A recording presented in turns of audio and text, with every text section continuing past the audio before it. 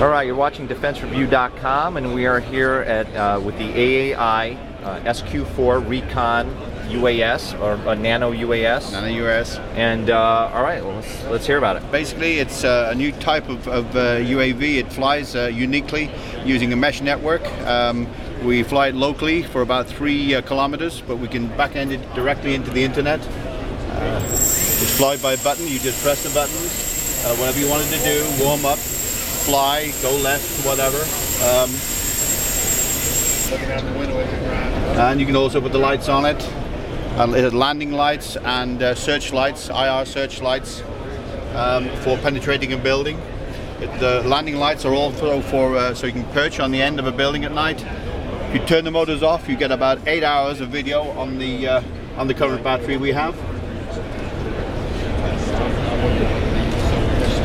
The system itself has 6 sets of ultrasonics, which allows it to go into a very narrow place. It'll actually stay away from any object or human being. When a human being comes near it, it will back off.